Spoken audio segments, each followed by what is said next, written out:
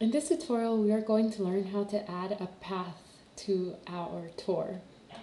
There are two ways that you can add a path. You can click on Add at the top menu and then click Path, or you can click on the Add Path icon. The first thing that you need to do is type in the name of your path.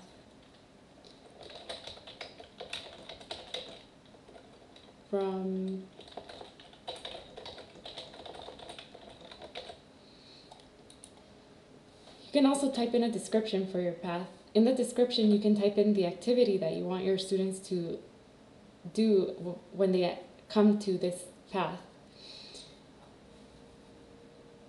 For this activity, we will be using the ruler tool along with the path to create a path that students can measure.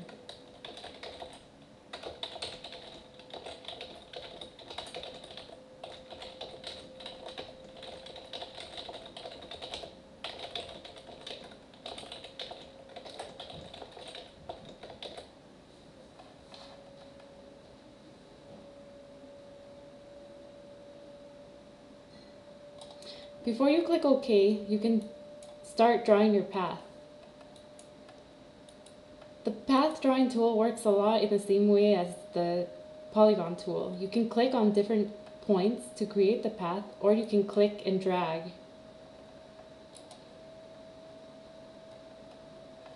You can also click on the Style and Color tab and select a color that stands out for the path.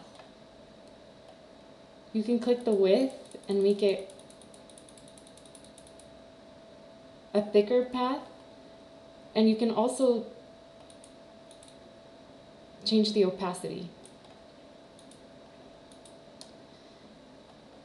The path tool also has the ability to be raised from the ground. You can also create a wall with the path tool by extending the path to the ground. We can go back and change our color so that our area matches our line color. So now we created a wall using our path tool.